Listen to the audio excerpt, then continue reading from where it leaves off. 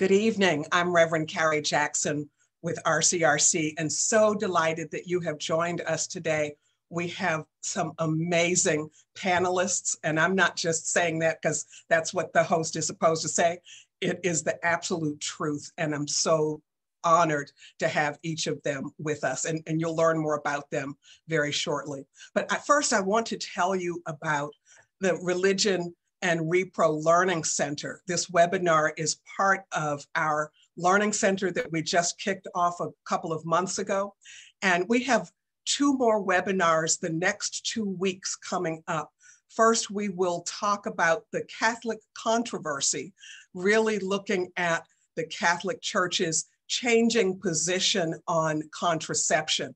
And that will be next Tuesday, March 2nd, and the very following Tuesday, we will be talking about the role that Christian women have played in the anti-abortion movement.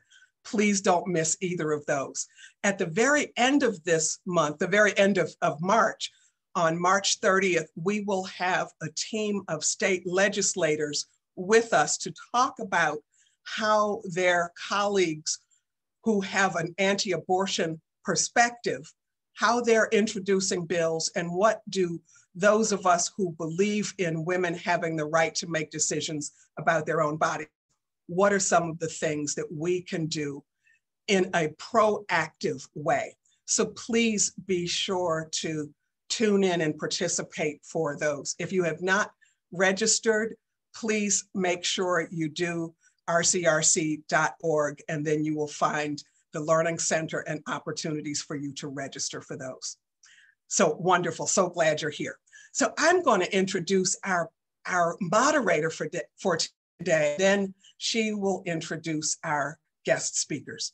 So my friend, and I call her that because we met several months ago and just knew there was a beautiful connection, and I think I'm very grateful for that. And that is Reverend Brandy Jasmine Mimitzraim. Of course, I said it fine when we're not on air. Mimitzraim. Brandy was ordained an itinerant elder in the African Methodist Episcopal Church in 2003. She holds a master's degree of divinity from Garrett Evangelical Theological Seminary and a master of philosophy. She is currently working to complete her Ph.D. at Drew University, Casperson School of Graduate Studies, where I also graduated.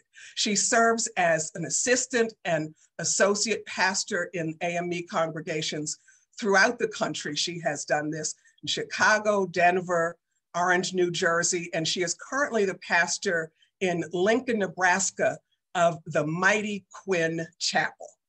Reverend Brandy, thank you so much for being with us today. I turn it over to you. Thank you so much, Dr. Jackson, Carrie, for that introduction. I am so excited today to hear from both of our wonderful speakers. We're going to hear from them one at a time, but I want to introduce both of them to you now. Deirdre Cooper Owens is an award-winning historian and popular public speaker. She is a Charles and Linda Wilson Professor in the History of Medicine and Director of the Humanities in Medicine program at the University of Nebraska-Lincoln. In this position, Dr. Cooper Owens is one of 2 Black women in the US running a medical humanities program. She is also the director of the program in African American history at the Library Company of Philadelphia, the country's oldest cultural institution. She earned her Ph.D. in history at UCLA and has had a fellowship at the University of Virginia, the American College of Obstetricians and Gynecologists. She has been acclaimed experts in US history by Time magazine, and Lincoln is so wonderfully lucky to have her here. And then Dr. Monique Moultrie is an associate professor of religious studies at Georgia State University. Her pursuits include projects in sexual ethics, African American religions, and gender and sexuality studies. Her research has been supported by a Ford Foundation postdoctoral fellowship, a Wabash Center for Teaching and Learning grant, a GSU Dean's Early Career Award, and an American Academy of Religion Individual Research Grant. Her recent publications include her book, Passionate and Pious Religious Media and Black Women's Sexuality, a co-edited volume, A Guide for Women in Religion, Making Your Way from A to Z. And she is currently working on a book on Black lesbian religious leaders and ethical leadership. Outside of the university, Dr. Moultrie was a consultant for the National Institutes of Health and the Lesbian, Gay, Bisexual, Transgender Religious Archives Network. She is a content development working group member for Columbia University Center on African American Religion, Sexual Politics, and Social Justice, and the Religious Coalition for Reproductive Choices Scholars Group, a group of religious scholars collaborating at the intersection of religion and reproductive justice. We're about to have a really wonderful time with these beautifully intelligent and wise and well-learned women. So first we're gonna start with Deirdre Cooper Owens and then pivot to Monique Moultrie. Dr. Owens.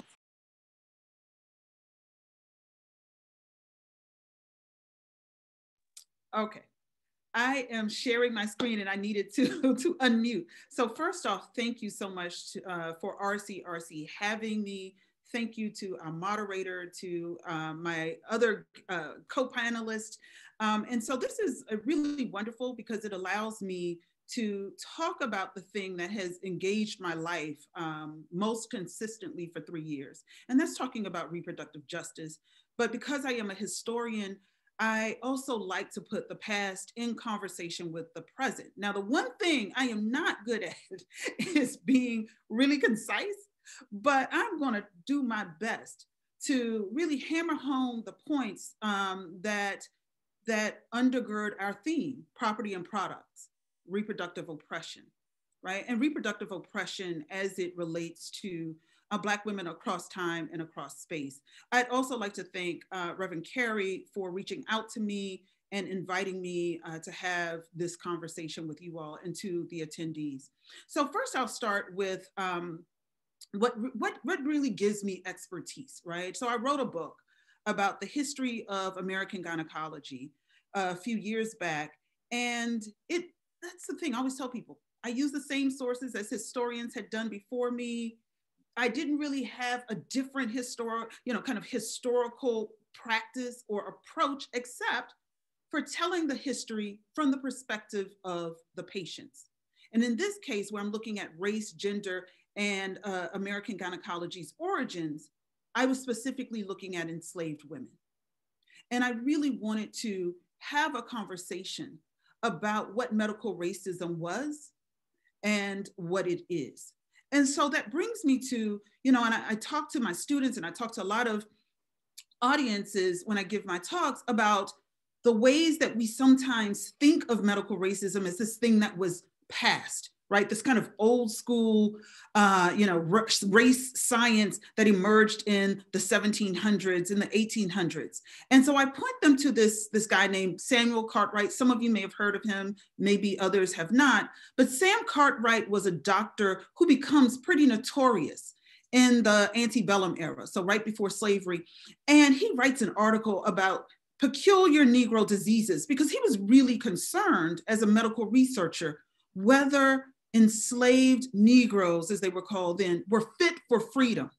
And so he found in his research, and this was not research he wanted to do just because he had an idea, the state of Louisiana, their medical association, in fact, invited him to do this research, right?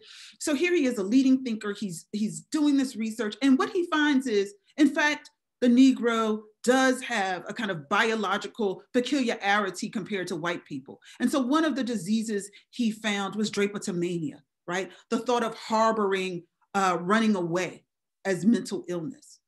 But what he does, where he literally merges science and medicine or medical research, is in the 1860s, well, actually a little bit before 1860s, he conducts the first race-based study using a new medical tool, the spirometer. In fact, the spirometer is used today, right, to assess or measure lung capacity. And the really interesting thing, Cartwright finds that in fact, the Negro has a lessened lung capacity, which goes to prove his theory that Negroes are really unfit, right? That they're inferior biological species. And there are all kinds of ideas about Black people's biological difference or alleged biological differences during this time. Typically, particularly in the 21st century, we think we've gotten away from those ideas.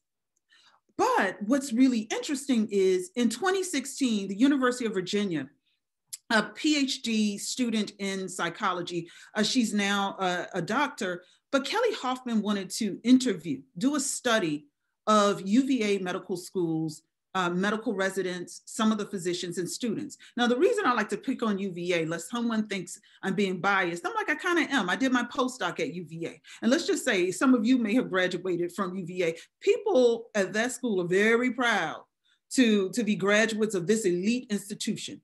And so here you have medical residents and students at UVA who already have an undergraduate degree, believing some of the same ideas that Samuel Cartwright had.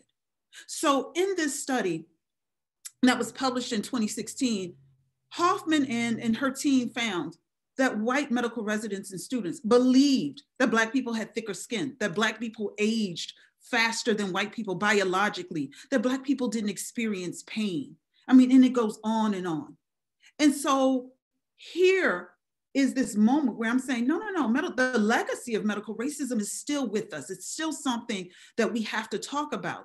And what made my work, I think, pertinent to the kind of cultural and political moment about 3 years ago is when this controversy arose around James Marion Sims' statue being removed from Central Park. Right? Should it go? Should it stay? And I was living in Brooklyn, teaching at Queens College in New York, and my book hadn't come out yet. And I remember people were really, kind of reaching out to me. Hey, did you organize this protest that's going to go down in Central Park in front of Sims' statue? Didn't know what they were talking about. Come to find out, members of the Black Youth Project 100, who you see here, had organized a protest to really highlight the lives of the enslaved women that Sims had experimented on. And so my press literally publishes my book months earlier than it was supposed to ride, as he said, the political wave. And what really bothered me in some ways, not about the book being published early, but every time a journalist would talk to me, they wanted to talk about the kind of sensational aspect of this story. Should the statue be removed or should it stay? And I was much more interested in providing context around slavery and the history of gynecology, but also centering and privileging the lives of Black women and really talking about the legacy of medical racism. And so what I wanted to do away with was this notion that somehow James Marion Sims, the father of American gynecology, was exceptional. And so for those who've read the book, my first chapter literally outlines all of these elite white slave-owning physicians who pioneered gynecological surgery and work. But they did so on the bodies of Black women. And I'm not going to go through all of them, but I just want to show you the ways that the theme that we're talking about, right? Property and products. I'm going to focus on someone that a lot of folk don't know about, Francois-Marie Provost. He was French born. He was educated in a medical school in France. He then goes to Haiti right before the Haitian Revolution and begins experimental work on Haitian enslaved women, trying to perfect, as he would write, the C-section. So that's literally in the late 18th century, in the early 19th century, here you have this man, well before Sims is doing this, cutting open the bellies of these pregnant slaves and trying to perfect the C-section. Right around the time that the Haitian Revolution begins, he moves to Louisiana, another former French colony. And Louisiana is a state. He becomes a slaveholder there as he was in Haiti. And guess what? He continues his experimental work on Louisiana enslaved women. And what is interesting, right, from the moment that Provost starts this work, right, until the 20th century, it transforms the state of Louisiana. Louisiana literally for almost a century, if not a little longer, becomes a state where more Black women undergo C-sections than any other racialized group. Right? And so when we think about even the legal definitions of these women, that they occupy two statuses. They are objects as slaves, right? As movable property or chattel, but also they're subjects, right? Because you can't perform this kind of surgery on a table, which is movable property, right? Or your T set. But that's the kind of duality that these women who have literally been commodified into products become. And so I'm going to skip through some of the others, but talk about, the ways that, I'll end with maybe Sims, right? But talk about the ways that even medical technology was created, perfected on enslaved women's bodies, right? Especially during this time. And largely this is because during the colonial period, all the way until the end of slavery, so from the 1680s, right, when the law first appears until 1865, almost 200 years, what this colony of several different European empires that later becomes the United States, what they do that's very different than any other place when it came to enslaved people, they said, if you're an enslaved woman, guess what? If you give birth to a child, we don't care who the father is. We don't care if the father's free, black, white, native, we don't care. But we do care if you're enslaved and you give birth to a child, because slavery's propagation relies on the health of your reproductive system. Because when you give birth to a child, that means that the child inherits your slave status for life. And they did so because they understood that the reproductive health of enslaved women literally meant that the economic institution of slavery would continue and would in fact flourish, right? And so in many ways, it becomes very different, right? The Black women don't have power. The only power that is granted through the system, right, if we think about it in this kind of perverse way, is the commodification of your bonded status to your child, right? Through the legislative means of these elite white men. And so these men, right, men like Sims and some of the others that I've mentioned, are much more concentrated on maintaining or creating the reproductive health of enslaved women than when slavery ends in 1865. All of a sudden, the very thing that these women had been praised for, right? In fact, and not because the doctors cared about them in any kind of benevolent way, but it really was the means to keep the system going, right? After the African international slave trade had ended. And so the natural increase of domestic slaves within that trade had to be a priority. So 1865 comes, Civil War is ended, and all of a sudden, the very thing that these men had praised these women for, their alleged ability to give birth easily and without pain, all of a sudden they become, right, dependent welfare queens by the 20th century. Financial burdens in the 21st century, all of a sudden they're irresponsible baby mamas. And that brings us to another part of the legacy. And I'm going to wind down here, right? The legacy of medical racism today is that in freedom, Black women literally share the same statistics as they did their foremothers in the 19th century, meaning Black women are 3 to 4 times more likely to suffer from pregnancy-related complications, so maternal morbidity and mortality, and so are their children, right? And lest we think that it is race, as was asserted for centuries, that, oh, there's something about the pathology of Blackness that creates this.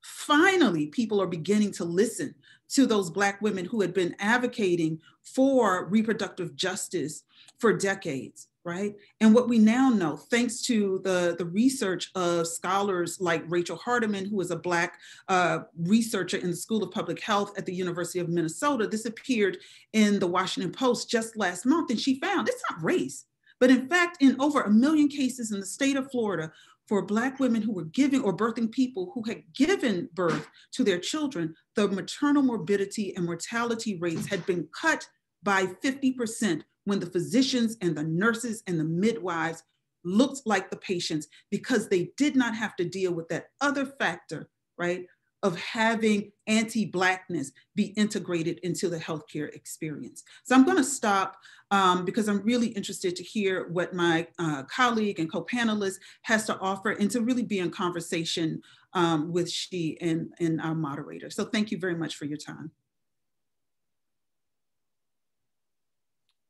That was absolutely fascinating, Deirdre. And if I could pause here just to ask a question of Deirdre before we move on to Monique. Sure, sure. Can you just say just a little bit more, other than the maternal mortality rates, wow, getting that out, about how the legacy of racism in women's reproductive and Black women's reproductive health still impacts us today? Is there any other ways just than killing us? You know, this is an interesting thing, and this is what I often say. I do a lot of grand rounds for hospitals and medical colleges and schools of nursing, and often the physicians, right? The medical practitioners have the same thing. What can we do? And I'm like, guess what? Reproductive justice and birthing justice activists are essentially asking for you to treat us the same way that you treat white patients. There's literally no magic formula, right? You don't have to change any kind of examination. You don't have to prep differently.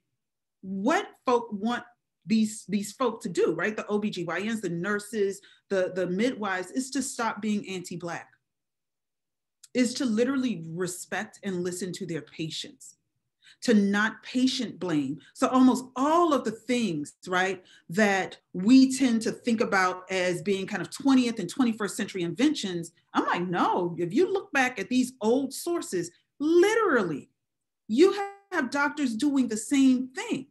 And thank goodness for people like Kelly Hoffman, who I highlighted from when she was a student at UVA, right? People tend to listen when white folks say the very thing that Black folk have been saying for years. Her study is important, but it's no different than what Sister Song had been saying since the 1990s, right? It's no different. So what we're literally saying is, listen to your patients, treat them with respect, stop pathologizing Black patients. You, in fact, don't have to do anything different medically. What you have to do is change your ethics and the kind of moral compass that you have towards these human beings, that even if you're not aware, you're treating as less than. And the stats are showing that when Black doctors are treating these Black women and Black birthing people, that the rates are being cut in half in certain places. And so that leads me to believe that it is really the kind of the legacy of racism that is, you know, compelling these people to harm us. And that has to change. And also I always advocate for something punitive to happen, because we know who the rotten apples are. I guarantee if there's something punitive, they'll stop. That part. Thank you so much.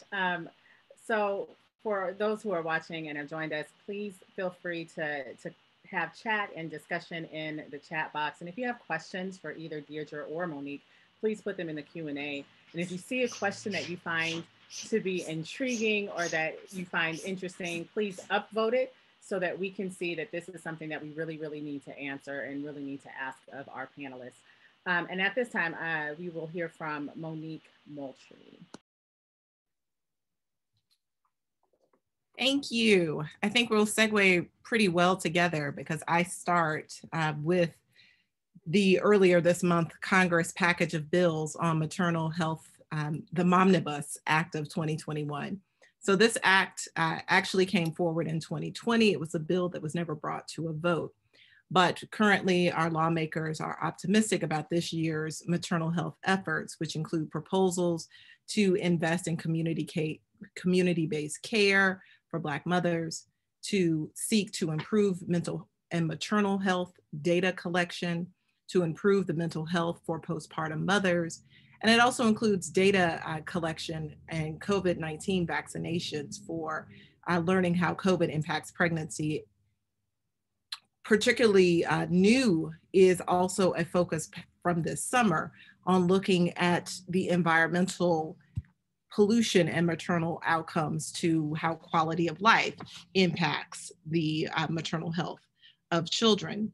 And these bills are a welcome opportunity to address some of the health disparities and implicit biases that Dr. Owens just mentioned to us, but I think it also offers us an opportunity to have a conversation around reproductive oppression and how we can link reproductive oppression to resistance modes of activism currently. So for me, one of the concrete ways that I think about this is particularly looking within the framing of the movement for Black lives and reproductive justice. And so that's where I'm going to shift our conversation for the time that I have with us. So I'm going to sort of concentrate in three moves. First, I want to look at some of the historical instances where Black women have resisted organized efforts to restrict their reproductive autonomy. So what does it mean to think about Black women as active agents who are not just oppressed, but who have been working for a long time to have their own reproductive autonomy, to be able to be self-determining.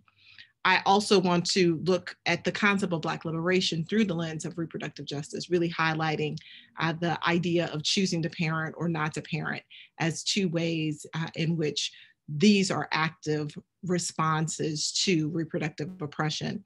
And finally, I want to hint towards or move towards a conversation of how can religious community members and religious scholars be involved in interrogating reproductive justice as a liberatory praxis, so that we are seeking to not just respond to the situation, but to change the situation. So as was mentioned, this longstanding history of reproductive oppression comes with reproductive choice and Black women's reproductive choice being constrained by white supremacy. During slavery, Black women resisted being forced to breed to fulfill white supremacist capitalist agendas by active and passive forms of resistance. Historian Deborah White contends that enslaved Black women sought reproductive control of their own destiny by regulating their fertility. They feigned illness to avoid having sex. They faked pregnancies to avoid actually getting pregnant. They ran away to avoid sexual advances. And if all of this failed, they induced self-induced miscarriages to prevent having children caught up in the slavocracy system.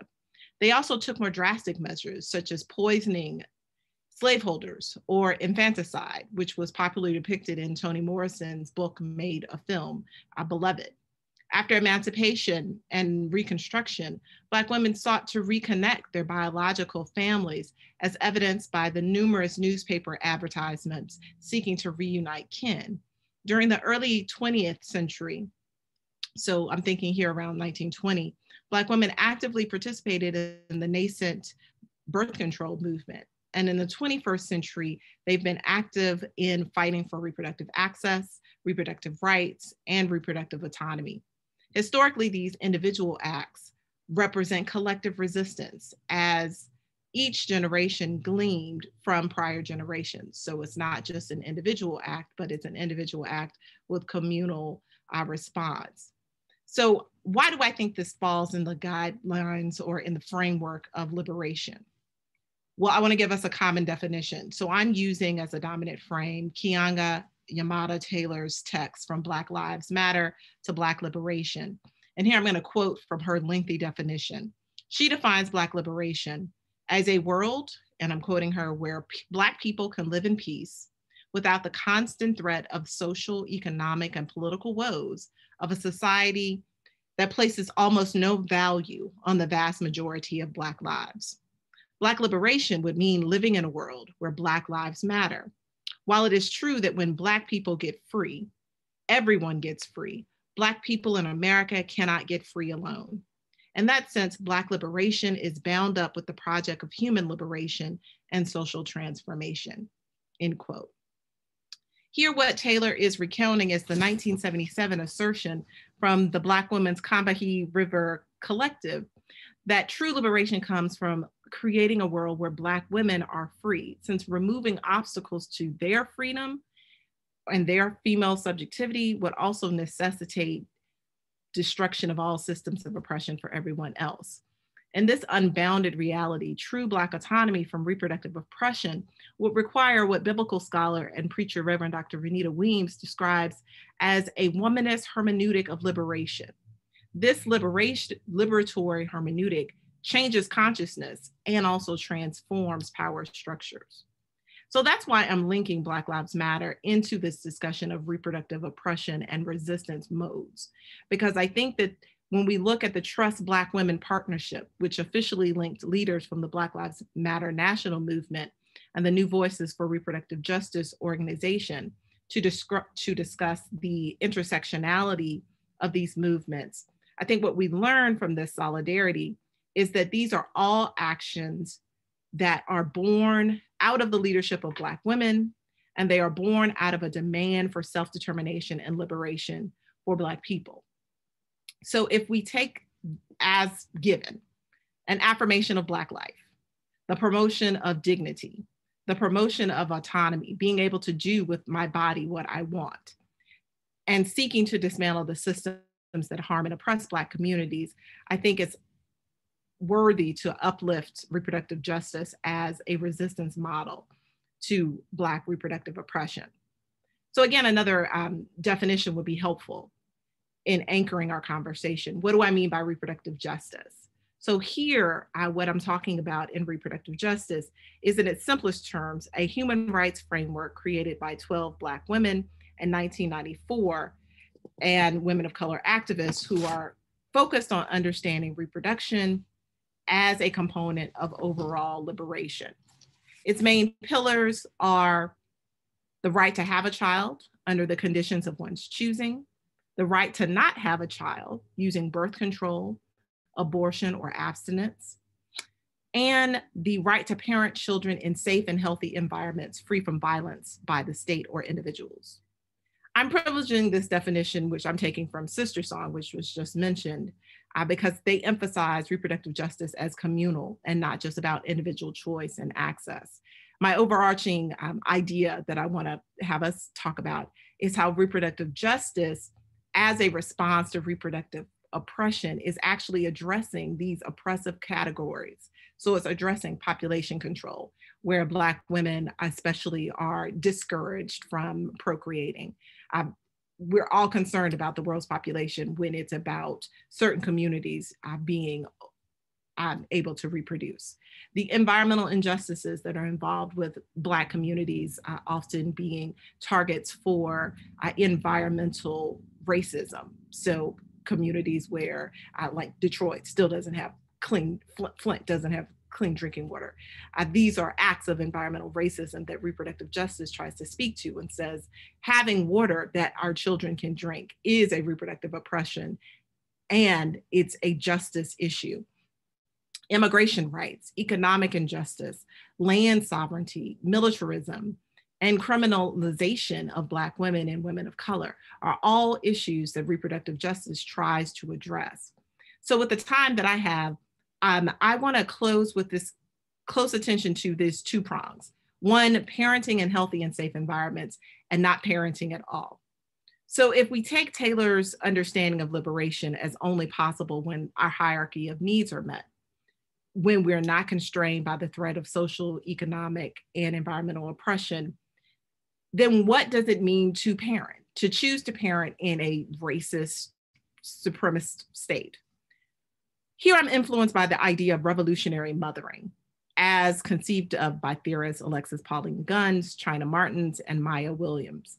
In their aptly titled text, Revolutionary Mothering, Love on the Front Lines, they present mothering as existing beyond biology. So it's not just about your womb, but it's about nurturing, creating, affirming, and supporting life as a radical and revolutionary practice. One of the essayists in the text, Cynthia Oka, explores mothering as a revolutionary practice, but one that meets individual and communal needs, as she discusses mothering as a task in raising and nurturing whole, resilient individuals, as well as autonomous communities of resistance. So mothering here is resistant specifically because Black mothers have not historically been allowed to parent. We can go back to the removal of their children in enslavement, to the economic necessity of being forced domestic care in white women's homes instead of their own, to the mass incarceration and criminalization and violence that is perpetrated against Black women. So the act of being able to parent and to parent in a healthy, safe environment in a world where motherhood is silently coded as white provides Black women with the value of motherhood that others in society have been able to access. Black motherhood as politicized care is a defiant act that can be examined locally and communally. Here, I'm talking about the personal acts of parenting, which involve seeking safe environments to rear one's young, as well as the communal act of parenting that is disobedience to the powers that seek to eradicate Black life. Literary theorist Danielle Morgan conceives of visible Black motherhood as a form of resistance, and she especially connects the mothers of the movement for Black lives to historical activist mothers who are committed to justice work. She points out that the broad platform of the movement for Black lives refers to the participation of parents in 4 of its 6 demands. In particular, these mothers who have lost a child through ritualized state violence, they seek to catalyze their grief to bring about social change. While I don't have time to unpack the individual trauma-informed responses of Corinne Gaines, who was shot in her Baltimore home, or Sabrina Fulton, who was Trayvon Martin's mother, or Leslie McSpadden, who was Mike Brown's mother, or Geneva Reed Veal, who was Sandra Bland's mother, I don't have time to unpack each of their responses, but I turn to one signal act of resistance: their participation and appearance in Beyonce's video for her song Freedom in the Lemonade film as an example of resistant tactics. So why go to film? Much like Emmett Till's mother, Mamie, used the medium of her day, Jet magazine, to let the world see what the racist murderers had done to her son. These mothers of the movement appear in Beyonce's video, holding photographs of their murdered children, demanding the audience to visualize their Black motherhood and their loss. These mothers have agitated publicly for justice that has been mostly denied them, and they have become activists campaigning for safe environments for children to live unmolested by violence.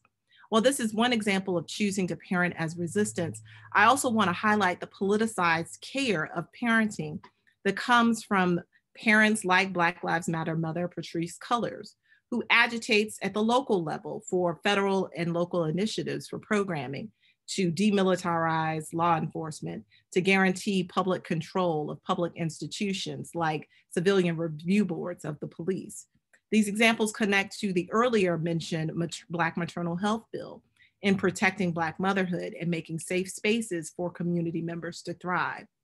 Yet the brilliance of reproductive justice is not that it just demands motherhood. It celebrates and encourages those who want to participate in this mechanism of politicized care. Yet it also embraces those who choose not to parent by providing them the access and the resources that they need to remain child-free.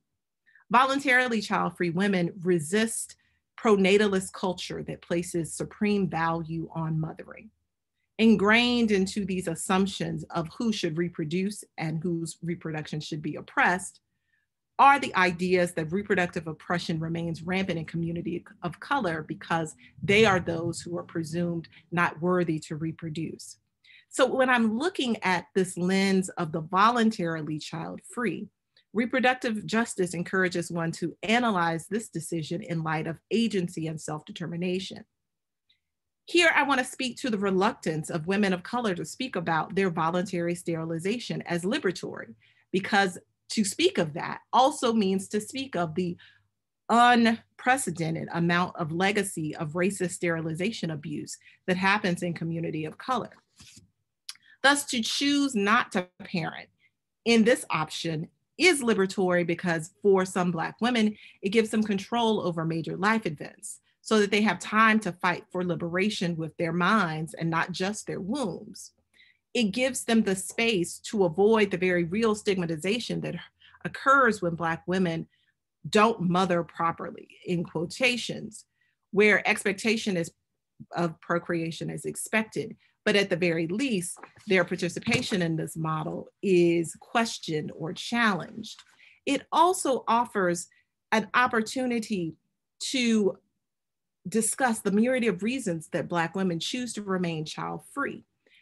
I don't have time to discuss this myriad of reasons, but I'm going to highlight one characteristic. Those who choose not to devote energy nurturing others because this might mean diminished capacities for nurturing themselves. Those who are choosing the individual act of self-care, of politicized self-care, as a resistant model to the oppressive nature of just being and existing as a member of color, as a Black woman in American society. So this stigmatization, this diminished capacity, or this agency, as I want us to think about it, provides an opportunity to think about how do Black child-free women participate in communal praxis that focus on struggle, that focus on resisting oppression, that focus on nurturing new ways of being and creating space.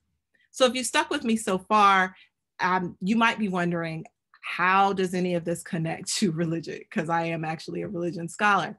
And so I want to conclude finally with a discussion of how I think reproductive justice can provide an ethos of liberatory praxis that religious communities can support. So largely here, I'm using the work of Dr. Toni Bond Leonard, who contends that religious communities should embrace a reproductive justice framework because it is these communities' responsibility to discuss and deliver on the needs of the people. She posits that Black mothers will need more than just a perfunctory baby basket, but they will need access to the social and economic support to house, clothe, and feed a child. Thus, religious communities are called to confront their sins of silence on the issues of reproductive well-being and to participate in what womanist theologian Kelly Brown Douglas describes as a sexual discourse of resistance. So part of what I wanted to do in this leaning in towards what religious communities can point us to is to think about the ways that whether you choose to parent or you choose not to parent, that both of these acts demand communal support. None of these acts are done in isolation, they're done in community.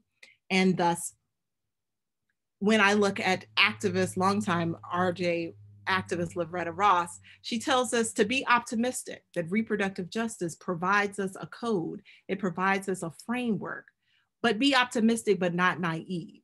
So I don't want us to leave with the promise that reproductive justice can actually liberate everyone. I think it can give us the environments and the conditions for which liberation is possible for everyone. But I think more so than full liberation, what they can make possible is the smaller task that is involved with supporting the thriving of Black women in light of the oppressive, longstanding historical oppressions that besiege them. So I think I'll stop there and we'll take questions and I can fill in some gaps from where I jumped around. Thank you so much for that. I really appreciate how you connect the Black Lives Matter movement to reproductive justice. And I guess my question is, how does the framework that you provided for that liberatory praxis through reproductive justice work for religious communities? And how does it function for Black birthing people who are working in and must contend with a really racist and harmful medical community? I think that was so I appreciate the question. I think on one hand, there is a response of choosing life. So you have religious communities that encourage people to choose camps. You're either pro-life or you're pro-choice. And I think that is so limited in its actual, like, how it happens on the ground. People who are choosing life are also on the side of choice. And they're on the side of choice that happens and occurs within public resources. So these choices aren't individualized, so that the choice that I make is supported by public resource, by state dollars, by religious communities, by family units. And so for me, one of the ways of taking away from the liberal notion of choice as it relates to participating in reproductive justice is this idea that true reproductive freedom, true choice, requires a lot of components. It requires a living wage. It requires universal health care. It requires the abolition of militarized states and politicized violence.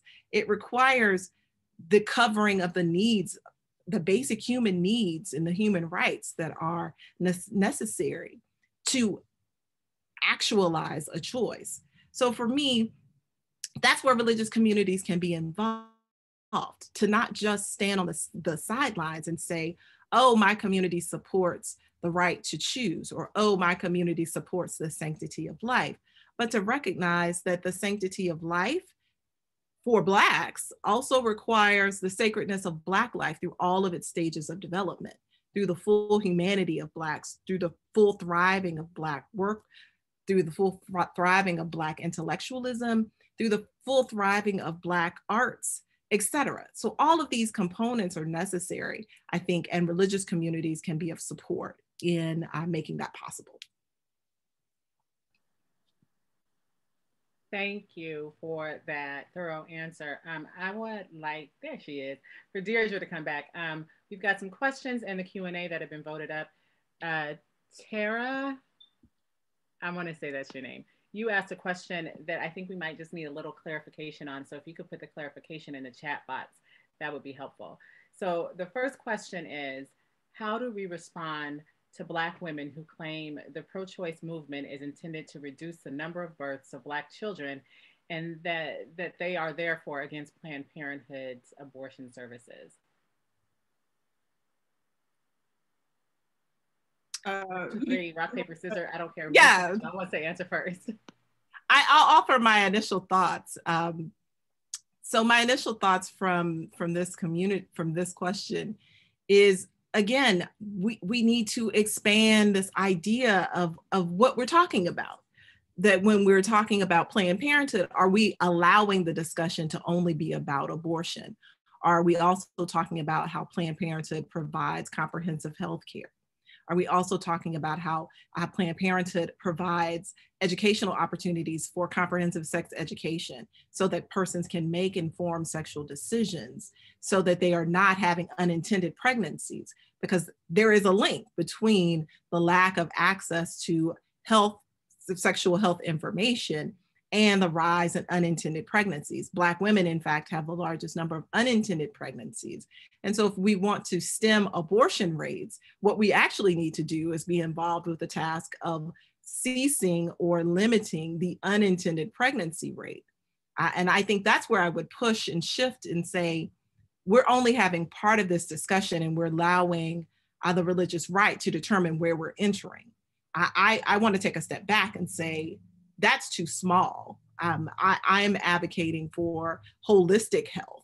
And one of the components of holistic health is reproductive health. My answer is going to be pretty brief. I did a lot of reproductive justice work in Mississippi. That was my first teaching job. So gosh, a little bit over 10 years ago. And I encountered a lot of the folk that you ask in the question. And what I realized was they are oftentimes, more times than not, unwilling to be moved, because for them, it is a deeply philosophical and spiritual issue. And so for those women, even when you attempt to not just educate, because I never wanted to come off as I was somehow the kind of purveyor of all knowledgeable things because I was a professor, but even in trying to tell them about the kind of holistic practice of what health meant, right? That it means examinations, that Planned Parenthood, depending upon the geographical location, also provides services to men, that you can get mammograms. They were not interested in that. For them, it was a very myopic conversation around abortion, right? And that abortion was unethical. And so what I've learned the older I've gotten, it is very tough to kind of remove people, to kind of disconnect them from that thinking. And so you do the work for everyone else. Because it can be a futile attempt. That doesn't mean that you stop doing the work. That doesn't mean that you don't extend empathy and grace. But these are what I've noticed in my own activism around reproductive justice. It was just extremely hard. You can't really engage in conversations with people who are unwilling to be moved from a particular philosophical, spiritual point of view. And for them, pro-life is about liberation politics, right? And so that is, something that I realized I just had to keep doing the work, in the world where people were interested in hearing about it, interested in having conversations, interested in not the kind of performative aspects of debating, but actually wanting to know more and me trusting that they had the insight, and they had the honesty and the compassion to be self-reflective in maybe opening themselves up to a shift in the ways in which they thought. But that was, you know, just my experience within this world, and it has unfortunately remained unchanged from the time I got into this work in 2009. And so I don't, you know, this is where I just don't see a lot of hope for that particular contingency changing their minds, unfortunately.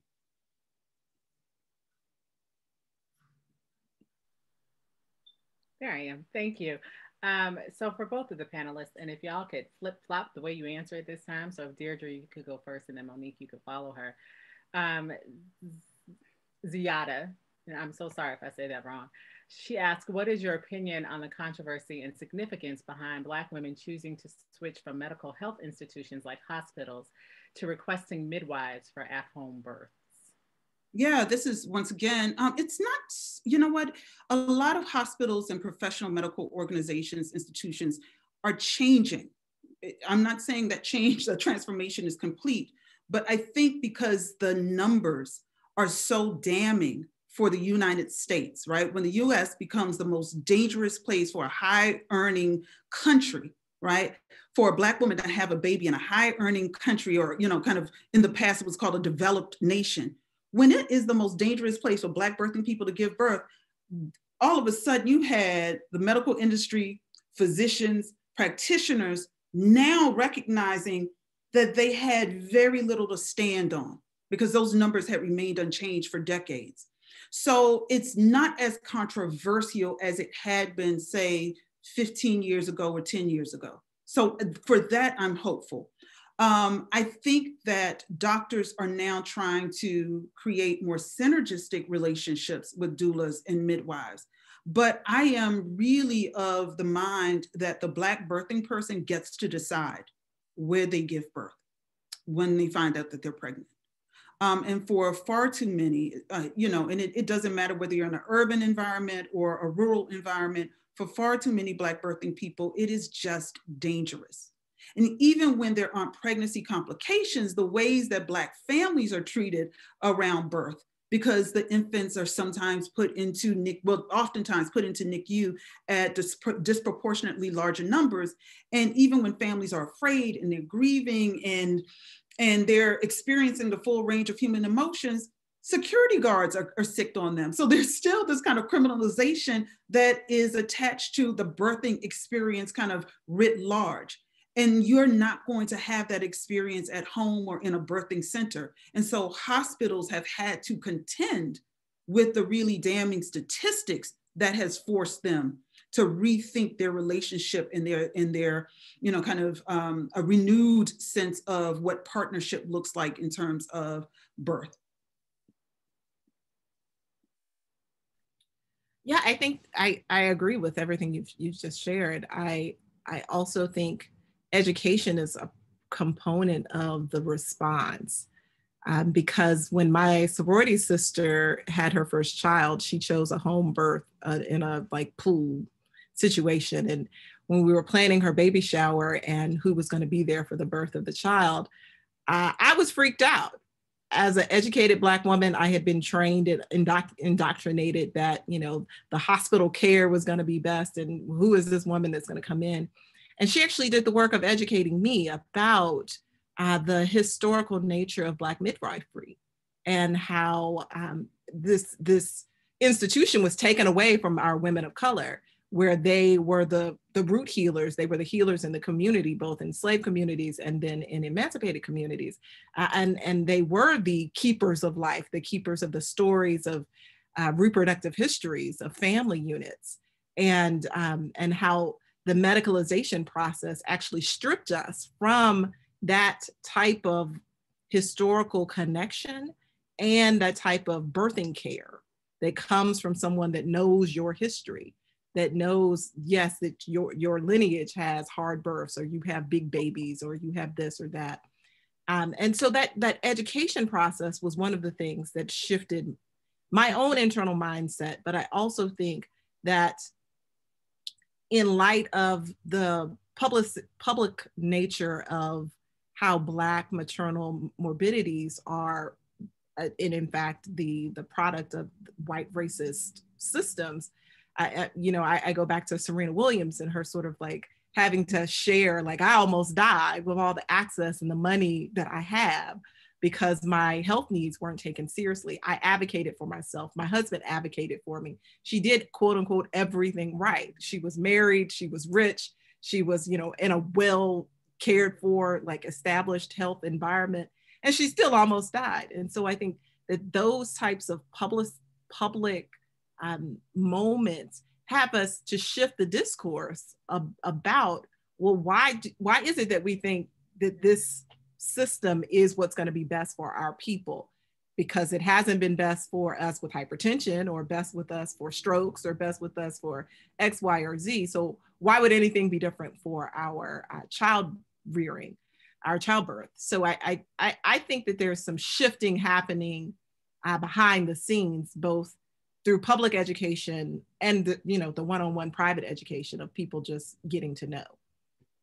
And I also want to include in that conversation those who are also whole health doulas, who are also willing and able to assist if a woman chooses to not extend her pregnancy, if a woman loses the pregnancy, or if there is some event, stillbirth, et cetera, for which you were expecting one thing and you got another. So having these whole life doulas that are present, I think that's also helpful in shifting public opinion.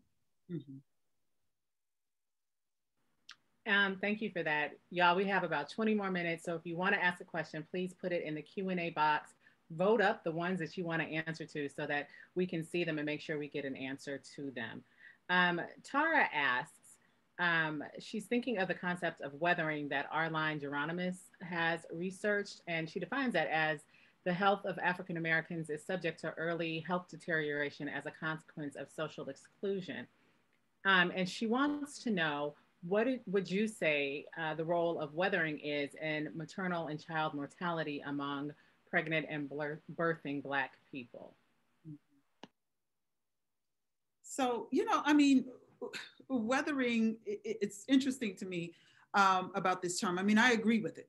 It's been out here, for a long time, since I think 1970-ish or so. And it essentially is talking about the ways that racial discrimination, and in this case, we're talking about Black people, that anti-Blackness literally ages your body and harms your system.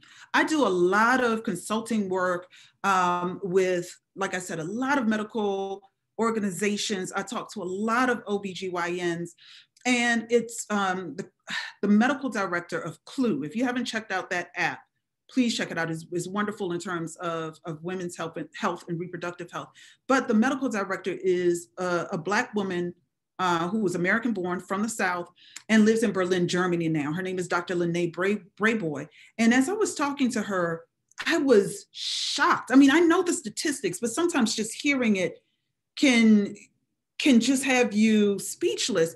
And so she talked about the ways that weathering and these kind of negative social determinants of health, right? So the anti-Blackness, poverty, living in spaces where you don't have access to healthcare at all, not just good healthcare, but healthcare at all, how it can age your body, right? How it affects your body, and Black women in particular. And this is unlike any other racialized group in the nation in terms of the statistics and the studies we have. Black women, doesn't matter your relationship status, your education, none of that matters. Whereas those things matter for other groups. We literally have a negative response to the stressors that we receive based on racial and gender discrimination. And what that has done has literally increased our levels of cortisol. So when you go to sleep, your body is supposed to be in a restorative mode, right? You're supposed to be sleeping and restoring yourself. Here, our bodies are having to literally fight to try to regain balance because of the stressors that we've had, right? And so couple that with, all of the other things that we contend with, it's just like discrimination is literally, and racial bias and anti-Blackness is killing us. And, you know, Dr. Moultrie said this earlier, we've been saying this for centuries. I mean, literally for centuries. Not much has changed in terms of the ways in which we have expressed how we want to be heard, how we want to be taken care of, how we want to be treated fairly and humanely.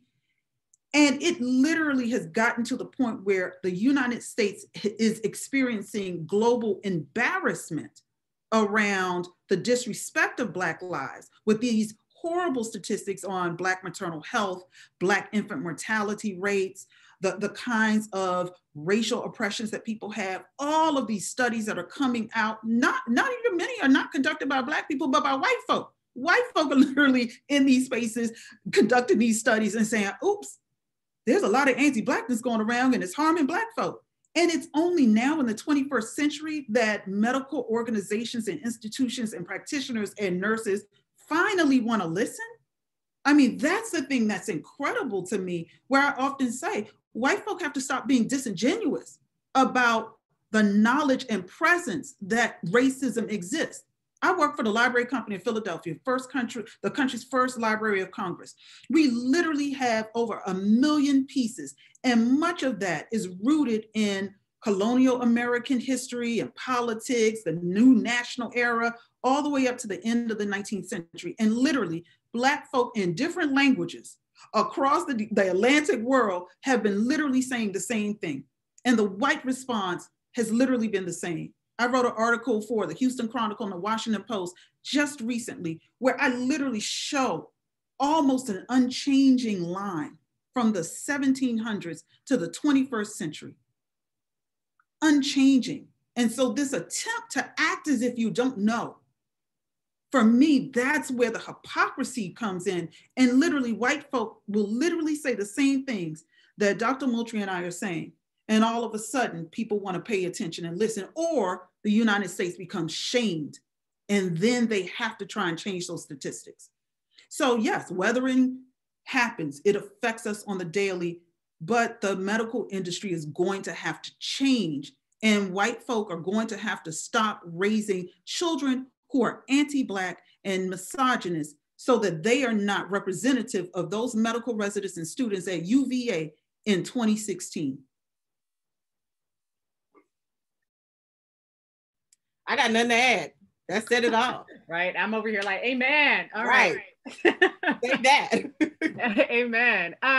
So Monique, Margaret asks, well, I'm just going to read her whole question. Liberation is a term that many religious communities are familiar with and can relate to as they begin to think about liberation in relation to reproductive rights.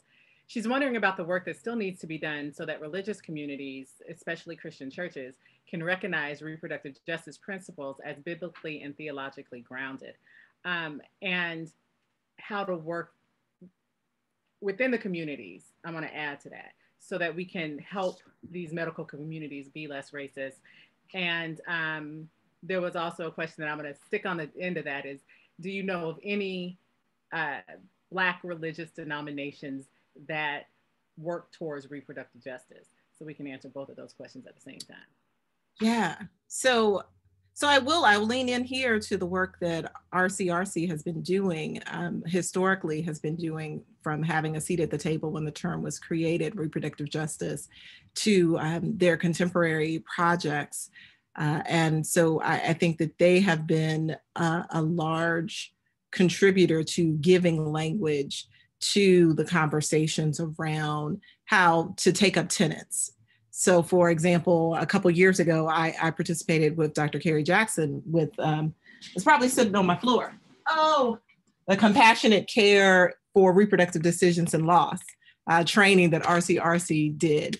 And part of what that training did was try to speak to what are the values of reproductive justice that are picked up that are already a part of the language of religious communities, like compassion, like caregiving, like trust, that these are not just values that are belonging to the pro-choice or pro-life camp, that these are religious values that we can talk about and we can articulate. At one point, the AME Church had a response, a RJ response, and I don't know what happened with that.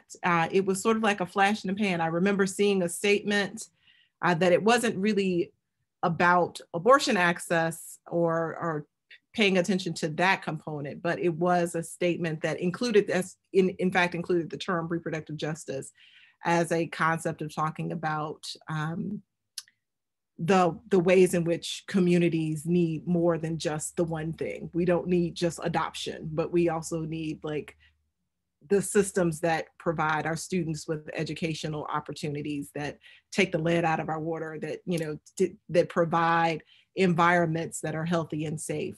But I don't think that there has been a wholesale push. I do know, and my research is within Black religious communities, so all the examples I'm going to give you are organizations that are working with Black communities.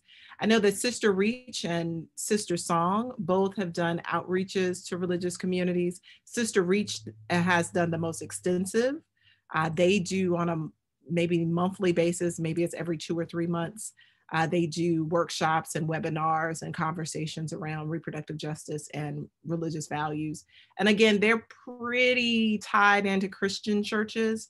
So I would like to see this more widespread in more communities than just Christian communities, because at least with the African American and Black diasporic communities, that I think IFA principles are, you know, much more in line. One of the connections Patrice Cullors has to the IFA tradition is the fact that some of the concepts of reproductive justice that she needed as she was parenting, starting to parent, were already clear values within their practice that are highlighted in ways that I don't think some Black religious expressions do that work. But I would start there. I would start with both Sister Reach and Sister Song, and they have like built out components. But Sister Reach, most importantly, has this built out component, as well as the Religious Institute for, what was it, Sexual Morality, Deborah Hefner's group, that she used to run. I'm not sure who the executive director is now. That group also had worship resources, so things that you could put in like your church bulletin to talk about reproductive justice, to bring up this language and the tenets. So they had built out kind of a curriculum of sorts that was beyond just Christianity, because I do remember seeing some Seder commentaries, things that you could include in the Friday Juma prayer for Muslim communities. So that's another space that you could go to for actual things that you could place into the hands of your religious leader.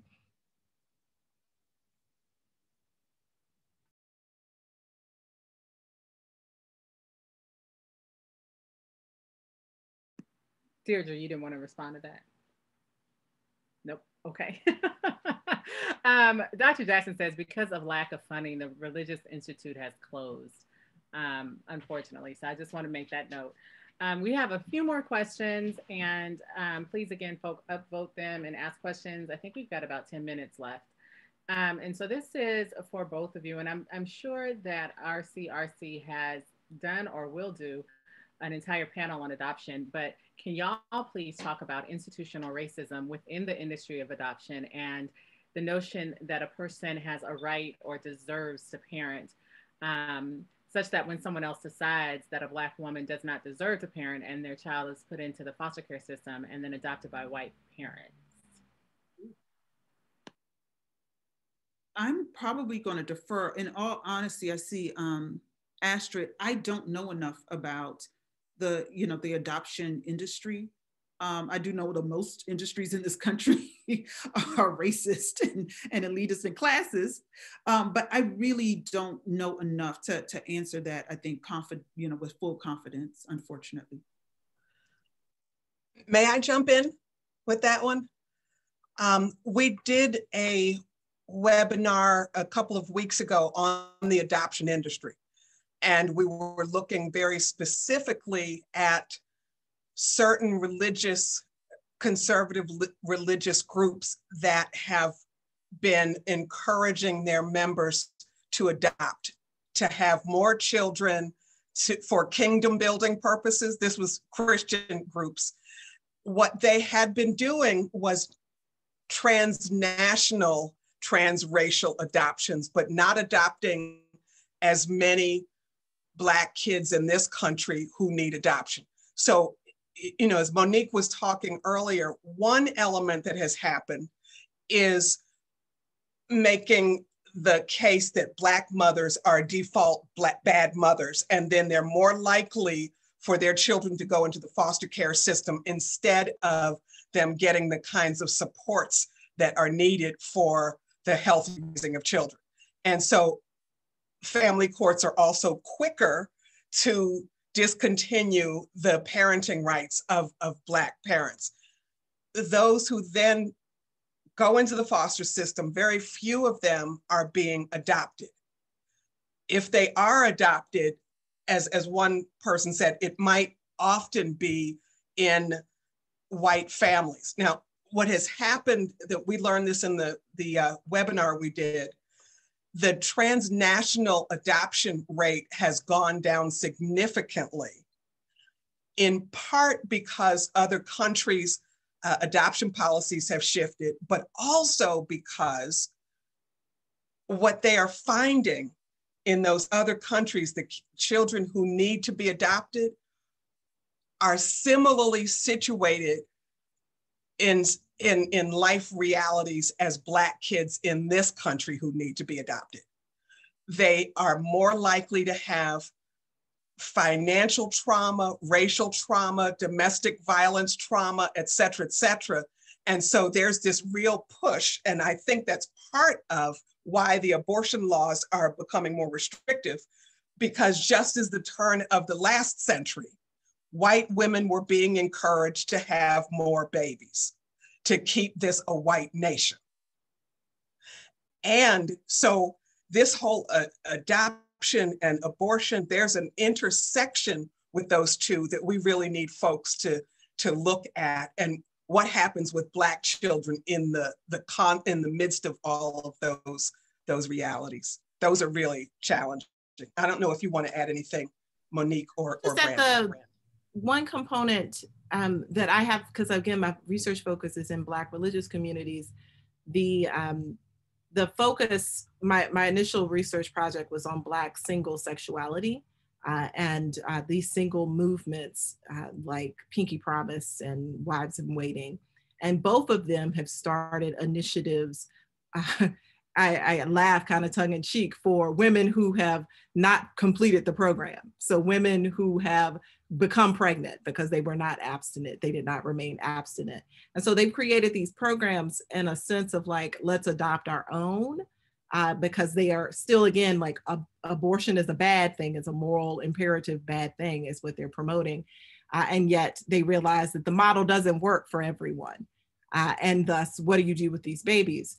And so I've been watching that really carefully as well, because I'm seeing some really startling, concerning rhetoric around this language of sort of like love the sin, hate the sin, love the sinner, that gets mapped onto these children, that their creation came out of God's will. So the language around children born out of wedlock, that this rhetoric is still current, despite the fact that it makes literally no sense. But I'm also troubled by that. So yeah, I'm troubled by watching some racially blind, quote unquote, parents seek to help Africa or seek to help African Americans by adopting Black children, because I think that racially blind is gonna set this kid up for failure in some significant ways. But I'm also concerned about these spiritually blind communities that are using this language around adoption that sees it as a way to salvage this sinful act of sexuality, and that stigma stays with the child in ways that I'm particularly concerned about within Black religious communities as well.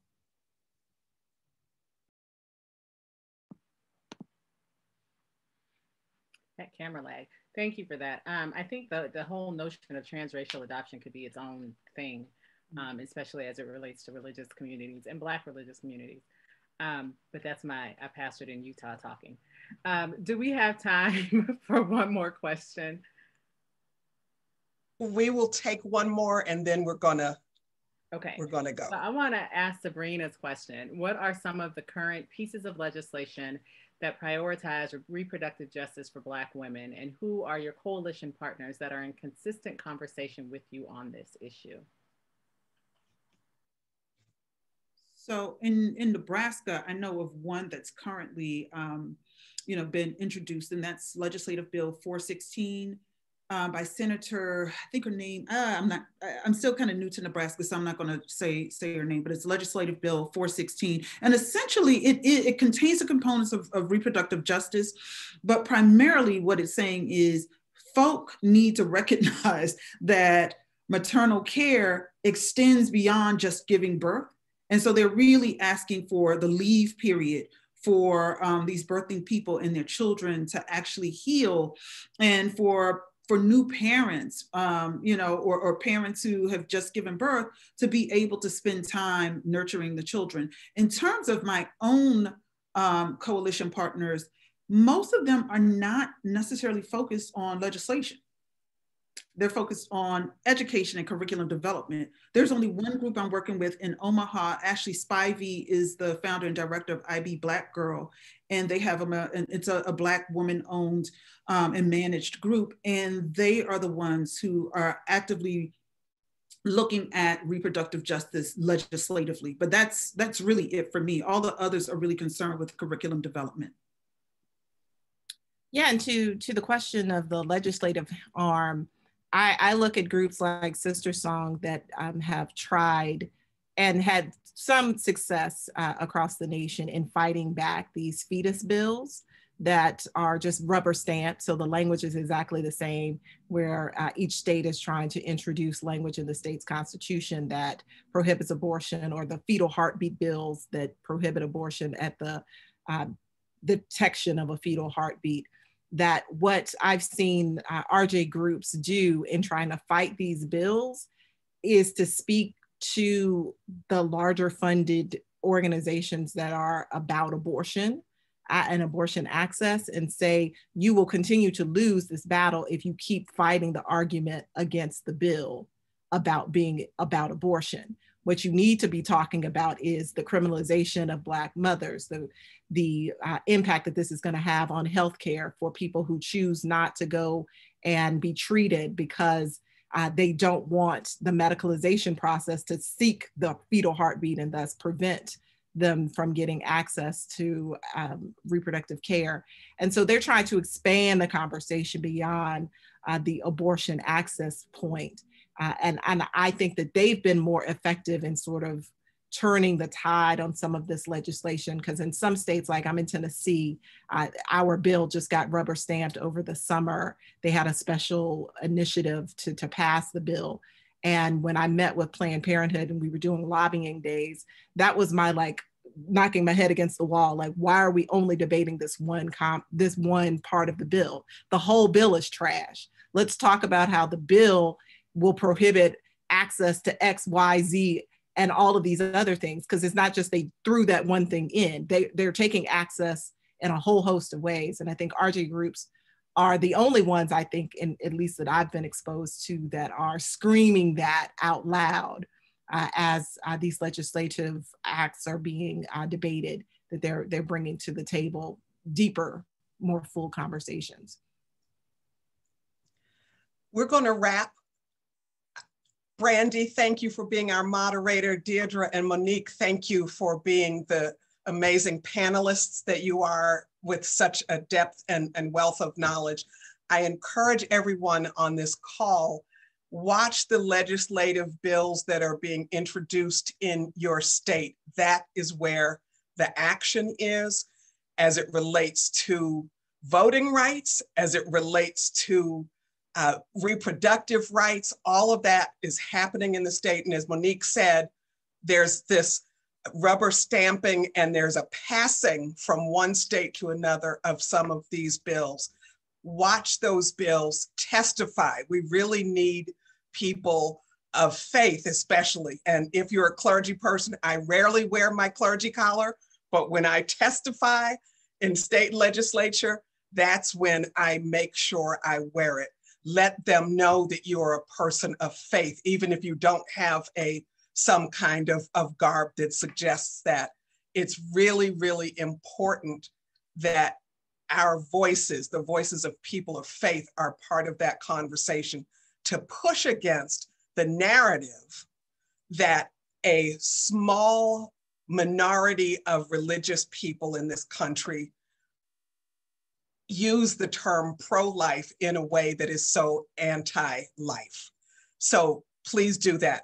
We will have state legislators who are in support of women making their own reproductive decisions, who will be with us on March 30th. So please, if you want to know more about what's happening and how to not just be in the defense with various legislation, but also how to present some things in a very offense, proactive way, because we really, really need that, and partner with legislators in your own states. Thank you again, panelists and awesome moderator. And thank you, our wonderful audience. I hope this has been valuable for you. Your questions have been very valuable for us, and your comments as well. God bless you. Peace in and peace out. I love to say that. So thank you so very much. Blessings to you.